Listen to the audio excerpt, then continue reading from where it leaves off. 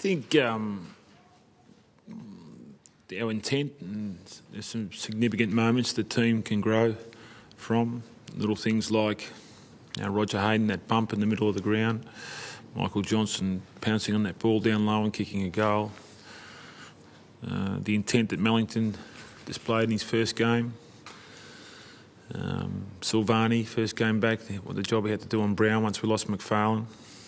Pavlich kicking 5 goals, really leading from the front. Reece Palmer doing a good job on power. And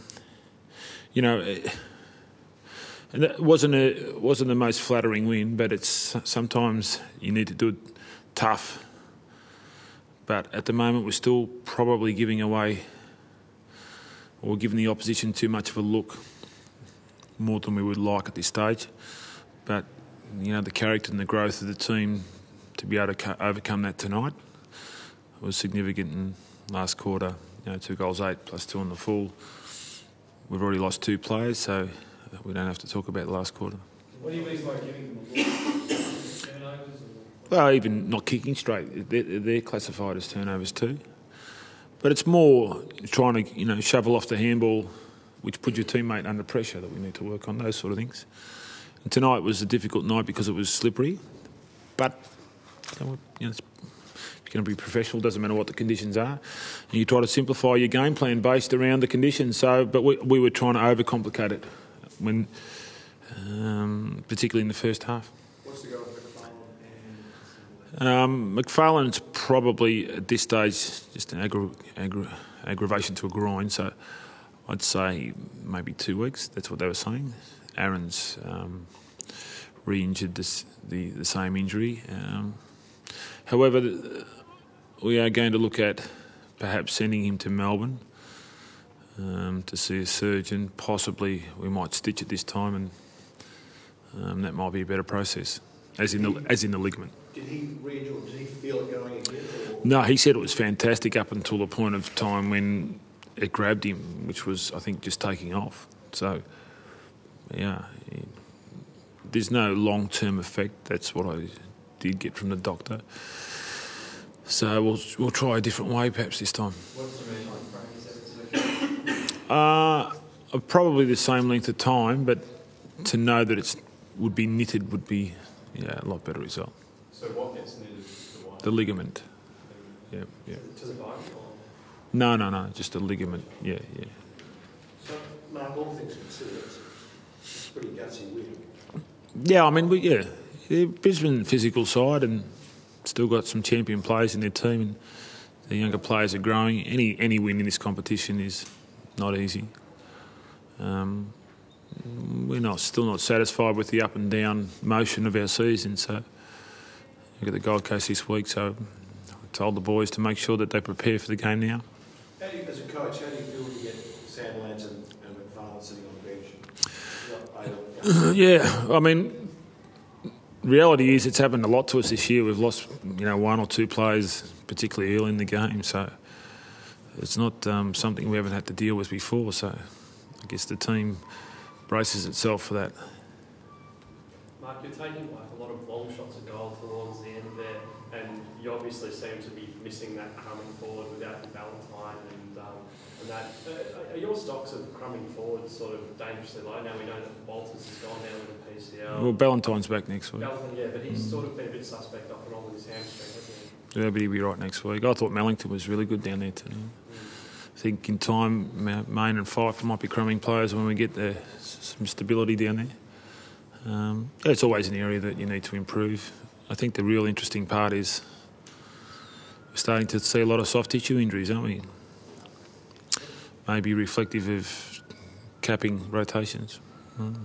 I think it seriously has to be looked at. Do you think that's... You have a look. It's taking its toll, and coaches don't raise it for. They know exactly what's going on behind the scenes with their players, and from a GPS point of view, etc. And we'll compare at the end of the year. You had a tough decision to make with Griffin and Clark, who you played. Clark's last quarter real presence? Yeah, I told Zach at three-quarter time, Aaron obviously not coming back on the ground, that he had to take the mantle and assume the number one ruck position for the whole of the last quarter. I mean, I thought he did it. Sometimes it's little roles like that means that they understand that it's so important to the team. So it's what Zach learns from it.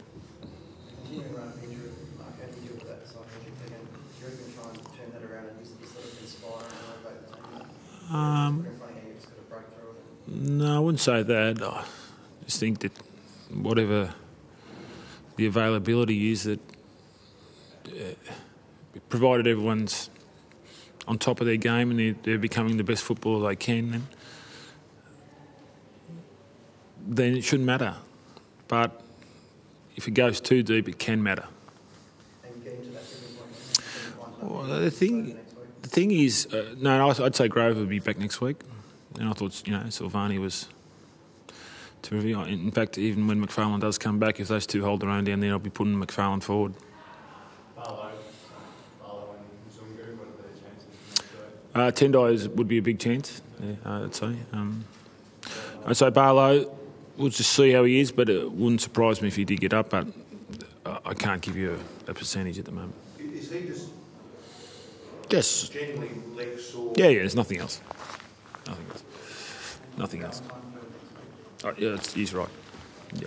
Mark, you sort of start tearing your hair out with the amount of behinds and that you scored. It's sort of been Achilles heel all this season that you haven't been able to put that scoreboard pressure on in a lot of games by sort of missing chances at key points. Well, you probably know that when you play the top sides, this is nothing against Brisbane, but you won't get away with it. Simple as that. How was Aaron just in the change? Optimistic. He's a sort of a guy that doesn't show too much weakness about. There's disappointment of having the same injury again. I think what the team can do in the short term is make sure that we sustain or give ourselves an opportunity to play at the end of the year. That's what the team can do for him, which overrides a little bit of disappointment he'll be going through at the moment.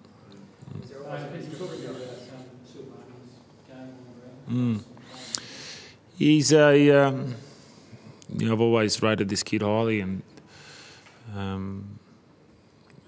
it was unfortunate the injury that he had, and he brings aggression, and he brings. For him to sort of out-muscle Brown at times down there. First game back, ideally Silvani was going to be sub for Roger. That's where we were going with it. He had to stay out there and play, and this is another thing with rotations, but he had to stay out there, and I think it was maybe 3 occasions they'd gone to Brown within 5 minutes, and he sort of outplayed him, so I think that will give the team a lot of confidence knowing that Luke might be out for a couple of weeks. Fantastic. Yeah. Midfield, forward. The issue that we need to work on is our centre squares. It was 19-4 their way.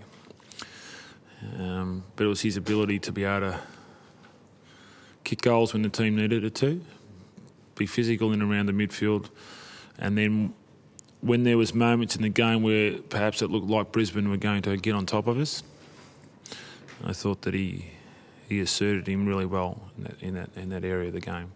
That's probably the number one area that I look for him. Sorry, do you sort of get the feeling that his eyes just lit up when he kicked that 60-metre goal, and that the last few weeks where he's got a bit of criticism, maybe just sort of just went up? I think sometimes when a guy gets some criticism like he has over the last couple of weeks, it's probably a good time to praise him and tell him how good he is.